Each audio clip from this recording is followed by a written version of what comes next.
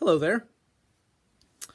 So, I like cars, especially ones like the classic Ford Mustangs over here.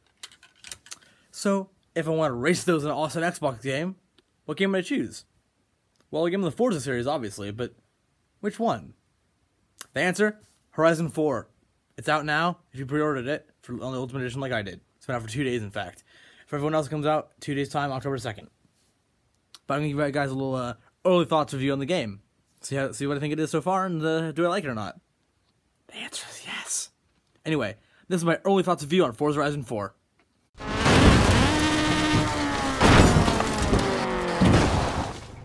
So let's start off with this. If you guys don't already know, if you guys have been hiding on a rock for the last, I guess, since mid-2000s, and you guys don't know what the hell Forza is, it's a Microsoft-built racing franchise for Xbox One and PC only.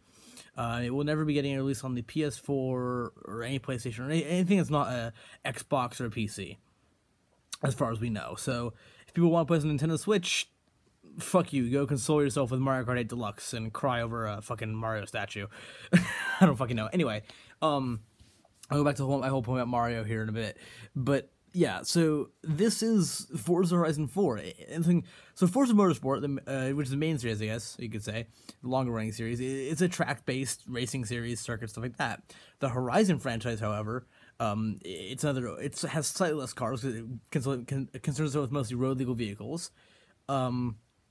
Is an open world experience in places so far listing as Colorado, France, Australia, and now in the UK.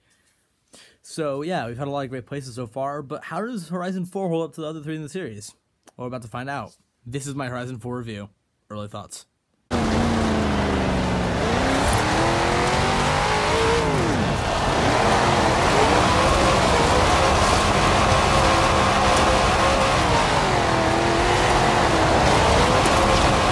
Okay, let's talk graphics. So, do graphics matter? In some cases, not so much. In some cases, yes. So, like, in games like Mario Kart, where there are fictional carts. I'm not saying Mario Kart's bad. It's a great game in its own right. It's a fun party-style game. But they don't have to render actual cars that look like they actually should. They have to render cartoon-based go-karts. So, in a game where you want, like Forza, where you have actual cars you want to be pixel perfect, do graphics matter? Yes. And let me say this. The video clip you guys just saw was in 720p because I used my Xbox One drive to record it, and I'm taking minimal space here, so I had to go for lowest quality setting. But even on my really kind of old, like, it's my TV is like 6 years old now, it only does 1080p, it looks gorgeous. I guess the Motorsport series always has slightly better graphics because it has a render less area, but this game is amazing. It's definitely a step up from 3, which is obviously a step up from 2, because Horizon 3 came out in 2016 when the Xbox One got the graphics boost with the S, and was still kind of finding its footing. And so now we're kind of here with the X generation and the S and the 1. I only have the original one. I don't have the X or the S, so maybe I will in the future. I don't know. Anyway, the graphics so far in this game are brilliant. It's not had trouble rendering anything, loading anything, and everything it renders is perfect texturing. Especially if you go to the pause menu or the auto show menu or the house menu, which I'll explain a little bit about later on. Houses and things like that, which is a new mechanic, which is like a slightly new mechanic in the game, I guess. If you go to like those menus, or especially if you like go into paint and stuff like that, every single car looks like they should. Perfect. Even down to stuff they have from the 1930s in the game, which I'll talk about new car editions as well.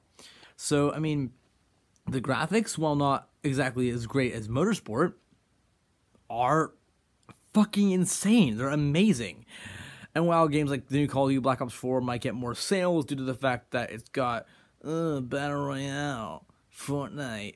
No. Excuse me, there's a Battle Royale game in MLB The Show 16, so you can fuck off with that Fortnite shit. Yeah, there actually was. There's a baseball Battle Royale style game in that one. It's even called Battle Royale mode. Anyway, because it's like games like PUBG and Call of Duty will sell more now because they have Battle Royale and they're appealing to I guess they're kind of appealing to the masses. Forza sticks to people who want to play a great game with great graphics and really enjoy some fun, fast-paced racing. That's my review on the graphics. Let's move on. due to several legal issues, I don't actually have any clips of the radio to talk about here. It's the basic stations from other games: Space Arena, Hospital Records Radio, Timeless, which is a nice classical music station. Honestly, Forza is the only time I ever actually considered listening to classical music. Horizon Pulse, stuff like that. Very, very basic ones. Most of it is like pop with some rock stuff on it. Not my favorite genres, especially not pop. French pop is cool. American pop is shit. Really, really shit. And so I honestly just use Spotify, which you can run in the background of your Xbox and on the PS4.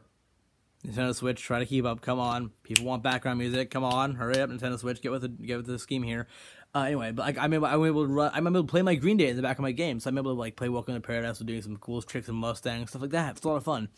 So yeah, also because like it's stuff up because like Spotify works in the background, whereas in Horizon 3 you actually had a Groove Music, which is Microsoft's little, honestly pretty shitty kind of app music type of thing.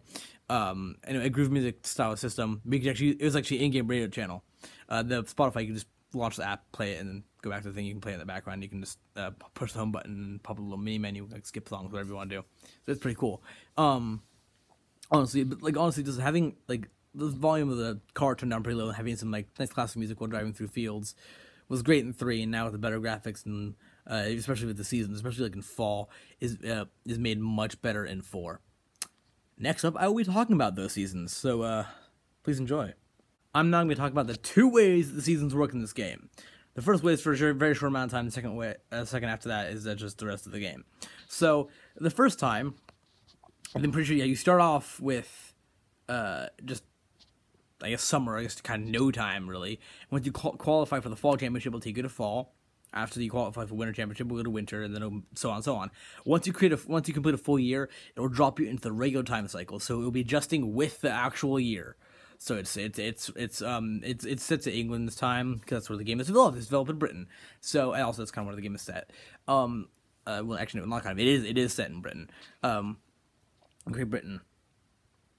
Egotistical name. Great country. Seriously though, so it will actually revolve like that. So right now, I think we got, as the time of recording, we got like 3 or 4 days left of the summer season. It'll be fall, and so yeah, make sure you guys get used to driving with snow tires. You'll need them during the winter season. And so also, yeah, that's how that works. In the winter season, some areas will only be reachable via frozen lakes rather than frozen over. So have fun with the some cool stuff like the James Bond vehicles, like the ice skis are kind of cool. I should probably talk about that in my review as well. Got so much to talk about. This might be a pretty long video. Anyways, yeah, seasons. Really cool mechanic. Red Dead's going to have that for Red Dead Redemption 2, apparently. Got slightly beat out by Forza. Sorry, Rockstar. So yeah, is it a cool mechanic? Absolutely. Is it going to get annoying? Probably not. I mean, as long as you know how to drive in all conditions and handle it, it's pretty easy to drive as long as you have snow tires in your vehicle. What's really fun, though, is taking like a really slidey vehicle already with horrible handling, like an older car, or like maybe the Hoonigan Bel Air, in snow with no snow tires. Accidental donuts for days, boys. Anyway, that's my talk about, well, I guess the seasons of the game. Moving on.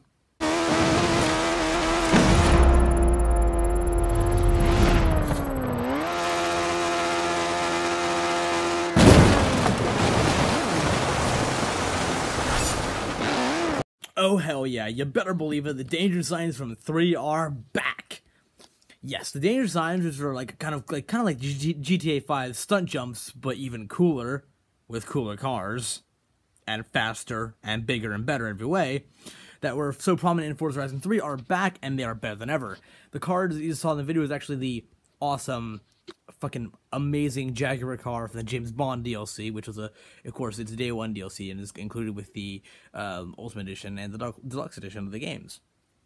And that's also that jump was made during the winter season, so I had to have snow tires on for myself not to skid out there. But also, because it's not just on roads or ice, it's everywhere you'll skid out, because it's everywhere is cold and slippery, and watch out for black ice in winter season. So, yeah. Anyway, that car is awesome, and the jumps are awesome. You basically jump off things, and you try to land without crashing. If you land on your roof, it just failed. Whatever. Yeah, it says, it says failed, and you won't get the points. And, like, it does like, distance, and, like, I think that one, that was, I did eventually 3-star that. That was only a 2-star jump.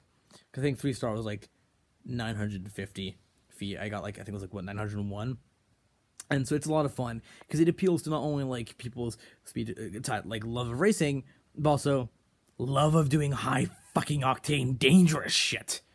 And so it's a lot of fun, and all the new characters in the game. By that I mean like the announcers, like Kira from Horizon 3 Returns of Boss. I think there's a guy named like Alex, and a guy named like Mike Steele, or whatever. They do some pretty cool voicing, and they're always like, "Oh, so cool."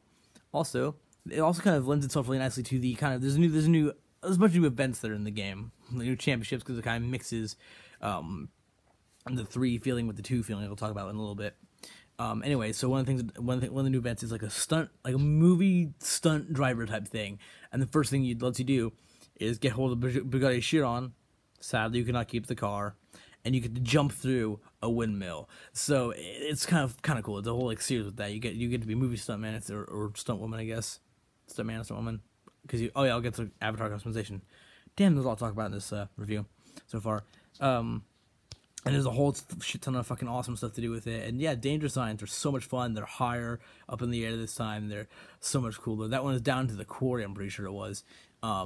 It's one of the longer ones, I think, in the game, but there's some pretty long ones. So, yeah, if you guys have the game, if you don't, go fucking buy it because it's awesome. If you do, jump off the highest thing you can with the most powerful car you can and just go flying because it is a shit ton of fun. Okay, I do not actually have any picture of my current character in the game. There's been ones in the videos that I think will pop up throughout this main video. I got my character originally as a male, then was a female, now it's a male again. I've been experimenting with all different character looks, seeing which ones I like. I think almost all of them was wearing the James Bond classic white tuxedo one, though. Well, the James Bond DLC, which not only unlocks clothing, another thing I need to talk about. Actually, I'll bring it up in this little segment here, because it's part of the avatar customization thing, I guess. But also unlocks vehicles, of course. So anyway, yeah, avatar customization. Last game became in Forza Horizon 3, one of the newer things is you get to choose what your avatar looks like from a range of different characters.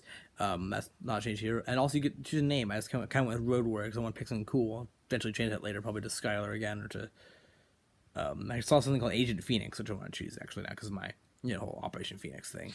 And Agent California, so we're bringing together an Agent Phoenix.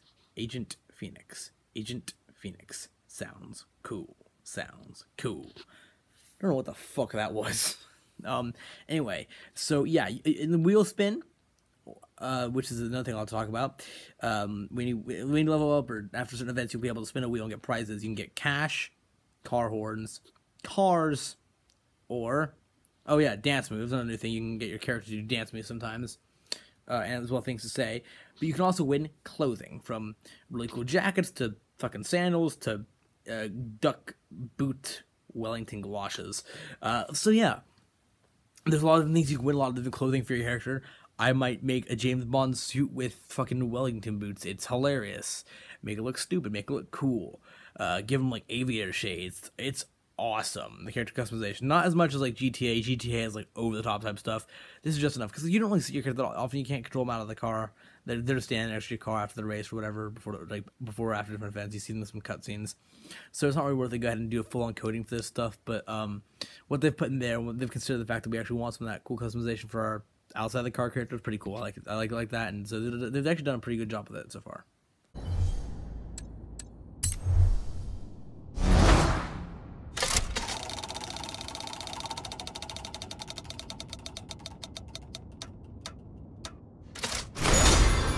Okay, so what you just saw right there was called a wheel spin.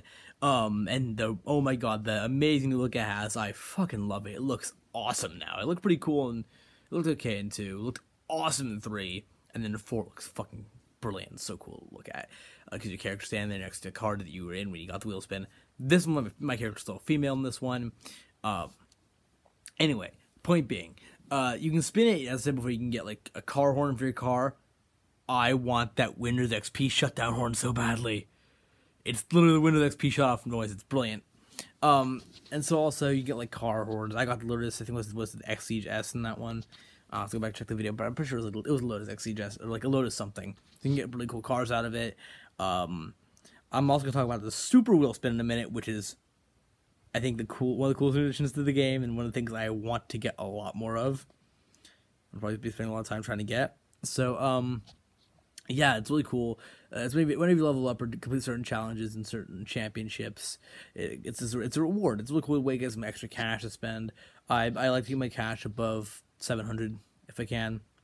Over 700,000, that is, not $700. You'd be absolutely broke. However, I'm trying to save it for the Chiron, which is actually 2,300,000, I think. Actually, you can get the McLaren Senna, the cover car, which is amazing for only 1 million. I want that Bugatti Chiron, so I'm gonna save up for that one. So yeah, it's a really cool way to get some cash and some cool things out of it. And hey, it looks awesome.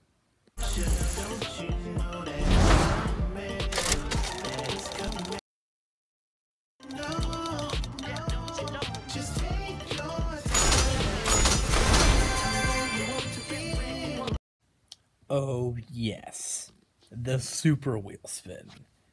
This is awesome. So yeah, what you guys just saw was called a super wheel spin. It's not just 3 wheel spins in one, because it's not you don't have to get them all in a row. You get all the things that you highlight when you win. No, it's not like a slot machine where you have to get them all in a row to get it, or like shit like that. You get every single thing for each category that you got. So I got those 3. You as I said, cash, car horns, dance moves, cars, and clothing.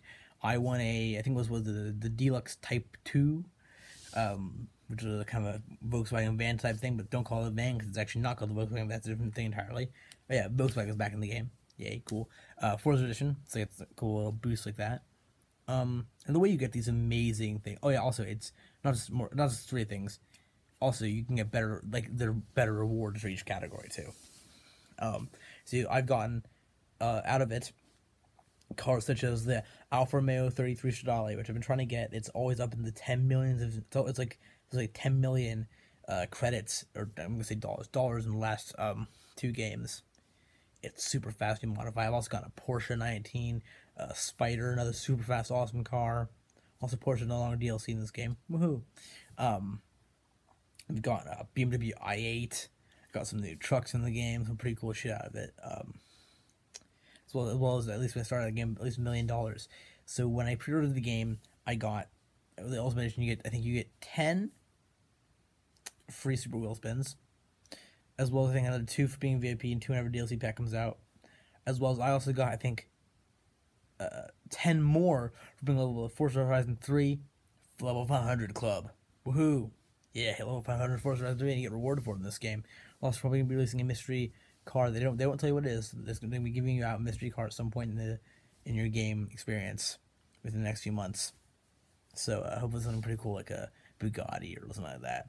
Maybe a McLaren, something pretty cool for hitting level 300 in Forza Horizon 3. But don't try to go back and do it now because it's done. It ended the second Horizon 4 Ultimate Edition pre-order access launched. So yeah. Also, the other way you can get these things is by buying them with Forzathon points. Forzathon is another thing let's cover here, I guess.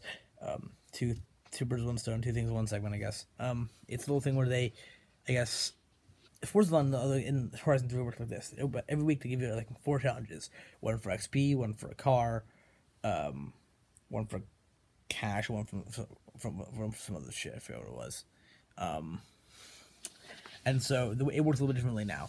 Every day they'll have different events. Also, every season they'll have different events. If you complete them, you get Forzathon cash, which you can spend at Forzathon stores on like the items of the day, such as right now until the end of the fall. Until the end of the summer season, it's like a really cool Bentley GT Speed Forzathon edition. You can get, and also each of the seasonal challenges, which there are 3, is worth 100 Forzathon points.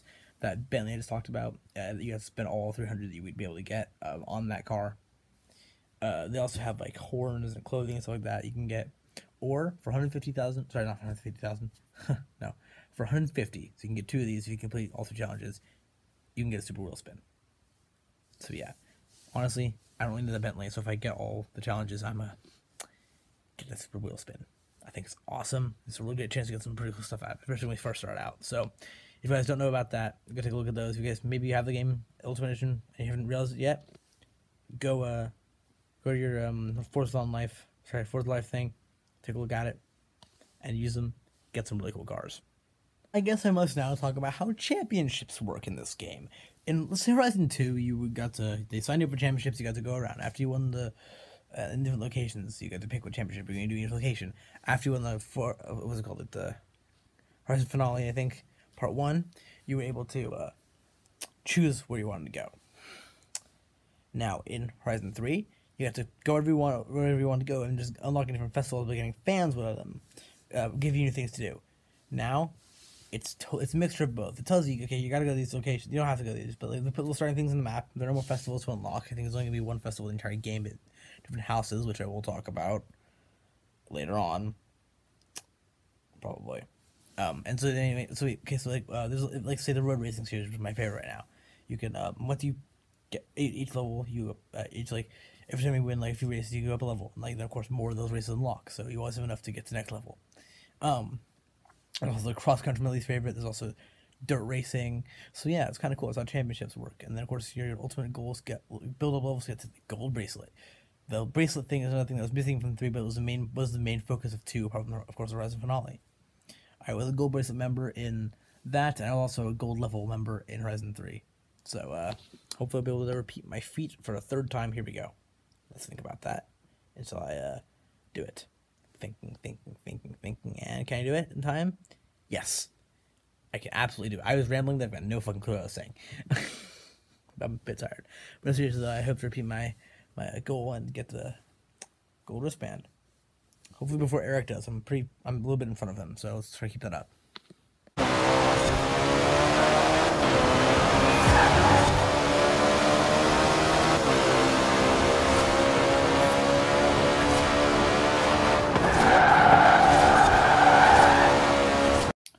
Let's talk controls. So, one cool thing to note is they've added extra support for stuff like my Ferrari steering wheel, which is what I took off for 2, and I had in 3. I used a little bit. I actually let Eric borrow it for like 3 or 4 fucking months. I didn't use it for a while. I'm intending to use it now because they've added extra support for it. How does the game control? As you just saw there, I drifted. I went a pretty goddamn cool drift during a race, in fact, in an Alfa Romeo 33 Stradale. Nice. Fucking on point.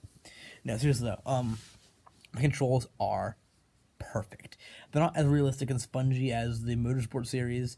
They're a bit like GTA. Actually, no, GTA 5 is a bit too perfect. GTA 4 is a bit too bad. I'd like Mario Kart. No, Mario Kart does not even handle like an actual fucking go-kart would handle. Also, no, in this game you do not get a boost from drifting. We play things actual over here. This game might be rated E, but it ain't like Mario Kart. Trust me, you got actual, more or less actual things like what happens if you drifted. It slows you down, helps you turn corners, and it looks bad fucking ass. So you will get points for drifting. So yeah, it's really cool. The controls are really, really good in this game. Of course, they're gonna be, and of course, in difficult settings, you can turn on braking assist, steering assist, traction control.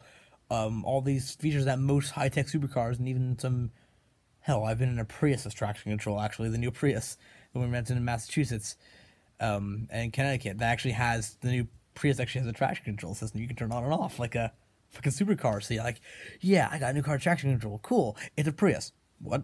So yeah, seriously, it's got, a lot of cool things you can change if you think the controls are too easy for you. I like just nice casual controls. I know Eric likes to drive with manual. You can do manual with clutch. I know Eric, I just do automatic, basic, whatever. I know Eric likes to drive with manual, sometimes manual with clutch. All the safety features turned off, like a fucking badass. I'm a bit more safe because I'm not that great at driving in the game. I think it's fun. I drive fast. I like doing drifts, especially the drifting elements gotten much more improved in this game.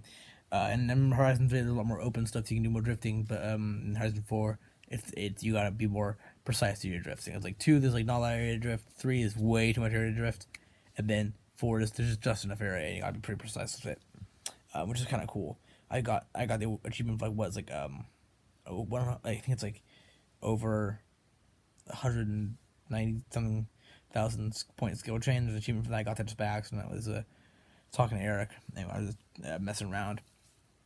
And also, I'm gonna talk about later on the it's not like only online, but it's an online oriented feature of the game. So yeah, the controls in this game are fucking brilliant. I would not trade them for any of the controls in the world. You can quote me on that.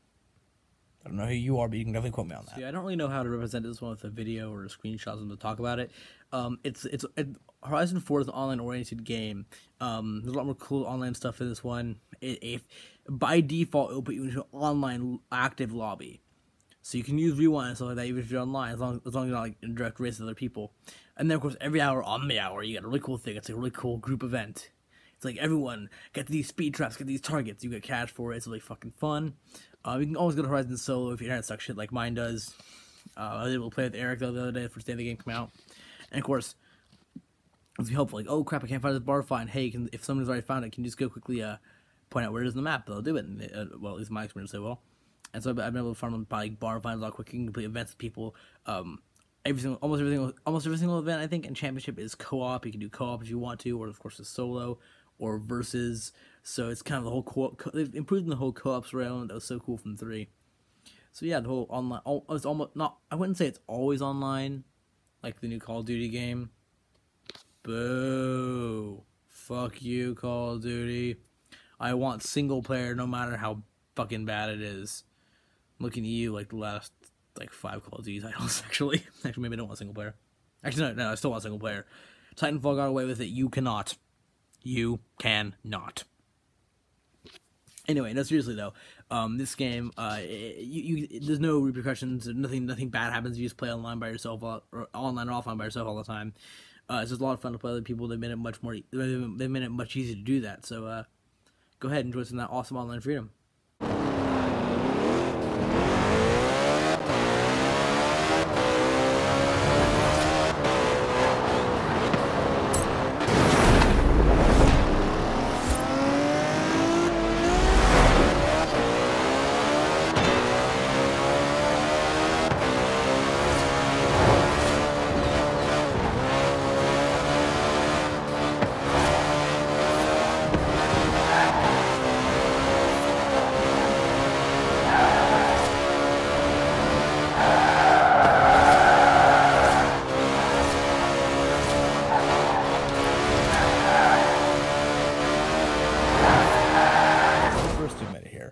Head-to-head, one-on-one racing against driver tars, which I'll talk about in a quick second. In past Forza games, and in 4 has always been a favorite pastime of mine. We don't have a lot of cash. We want to get some just quick cash, like maybe $7,000 in a minute. Just right behind someone, right to the side of them, press X, and you are in a private head-to-head race. Driver tars are ghosts of other online players that you know, or just random people in the game, that drive their cars. And now, thanks to the better AI in Forza Horizon 3 and 4, will drive the way they drive those roads. So I've been able to... And also, you'll see if you've been beaten in your own record and stuff like that. I've never been beaten so far in 4. I only got beaten. Also, it's like, you don't get to drive them. It's just your ghost does it. So, like, it will do it for you. It will drive your cars for you, drive how you drive. And so, basically racing a... Kind of like Extra Innings MLB, the show. You're racing you're basically racing a computer-controlled version of another player.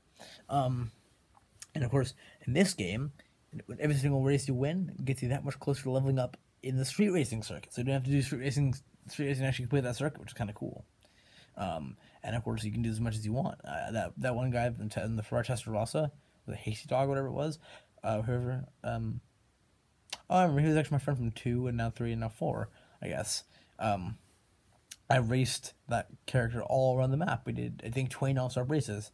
I have now 20 non-stop wins. That was also another great showcase of my awesome fucking straight line drift in the Alfa Romeo Stradale 33 Alfa Romeo 3 Stradale. So yeah, do I think they've lost a step in the way they make the head-to-head races? Not all. I think it's gone up. Like almost everything else in this game, they've improved it, and it just feels more fluid now. So it's also the end screen's always been different. It used to show it like next to the side of the car. The end screen, you couldn't see where you're going, and then it used to show it on the inside of the car. Now it shows it just above the car. It looks awesome. It's because it's pasted the big text when you finish in the environment. So I think I do actually think the head-to-head races have improved. I really like them. I'm going to do a lot more of them. I have never lost yet. I never intend to. That's my motto for racing.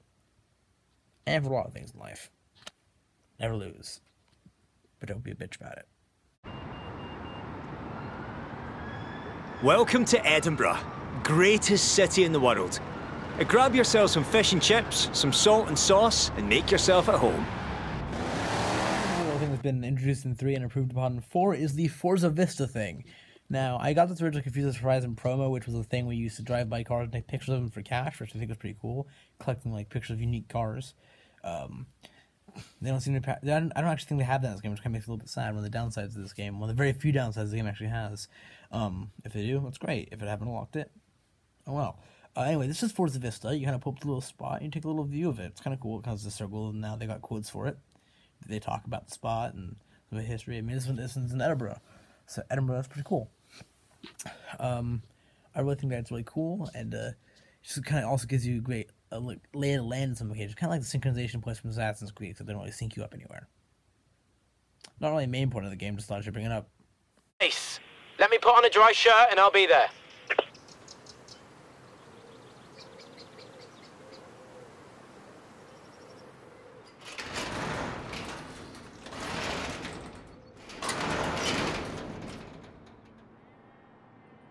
Wait, it can't be.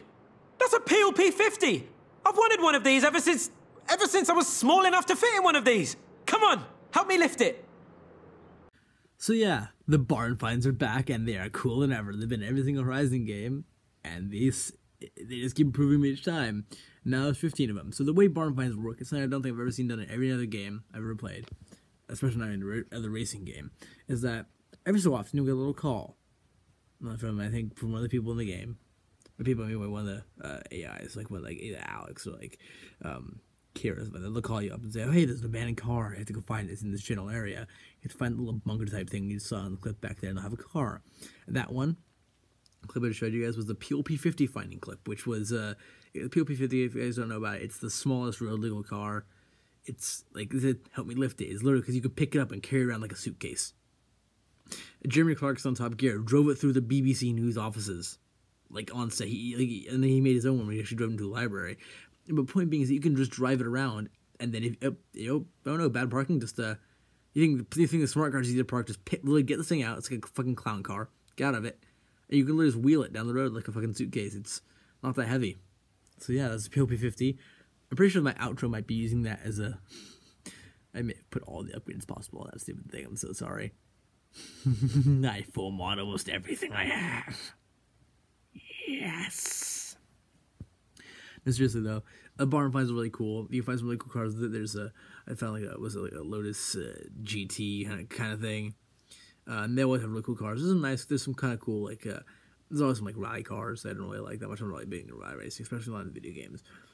Kind of like some basic cars, but every so often there's a really cool car or a cult classic or something stupid and funny like the little PLP 50 you just saw. So yeah, is it cool? Absolutely. Are they better than they were in previous games? Definitely. Are they here to stay? Let's hope. You have arrived at your destination.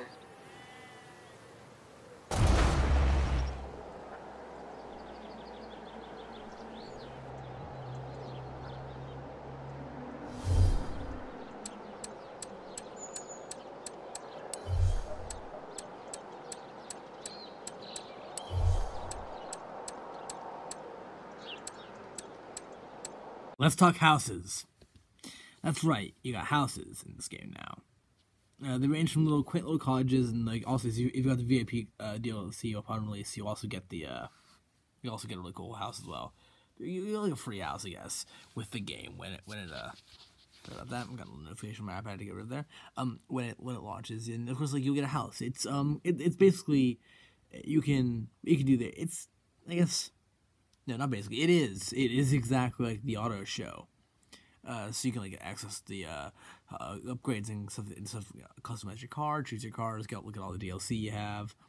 It's basically also you can do on the auto show, but in the form of a nice little place out in the country. It kind of takes like the whole point of the other festivals, I guess, and the other games is to customize your car and do all this stuff. But now they changed it to houses, and also. I'm pulling up there in a lovely little old car, just like a little modified car. Not even modified, just like an old car. Oh, the beautiful graphics. The graphics did a major upgrade, especially in the area with the sparkling sunlight, or just maybe in the snow. It just looks brilliant. So houses, I think, are a really cool idea. I really like them. However, some of them, they do range from cottages to a goddamn castle. Some of them are like 15 million credits, which is like more expensive, I think, than any car in the game. Yeah, that's how that is. I cannot open my eyes any wider, it hurts. You just drove the world's first mega car. How do you feel? Check back with me soon. I think I might get a Ferrari in. So in Forza Horizon 2, for stuff like online races, if you don't have a race in the category that you're in, you could rent a car. Not modify it, not change anything about it, just rent a damn car, mostly in red. And then in Horizon 3, renting element is completely gone. And in Horizon 4, it's made a reappearance in a very odd way.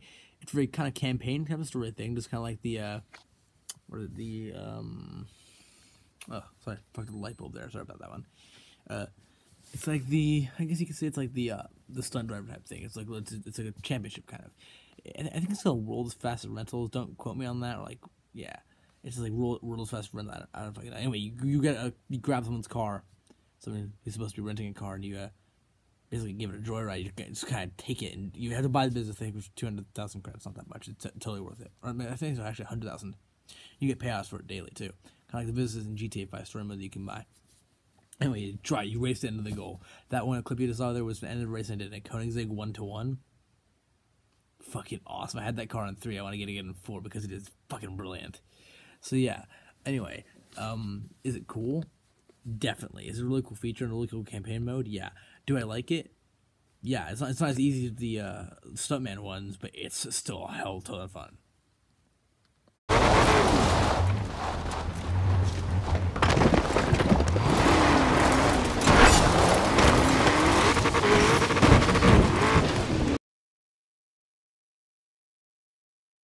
So yeah, I'm pretty sure we're reaching the end of this video with one of the final segments, I think, because right now, as recording this, at the timestamp, right when I press recording this one is about 36 minutes, and I'm tired and I want to go to bed.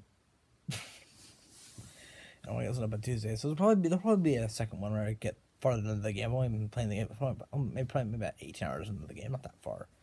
So once I get farther into the game, I want to, maybe do a second review, maybe get a deeper thinking.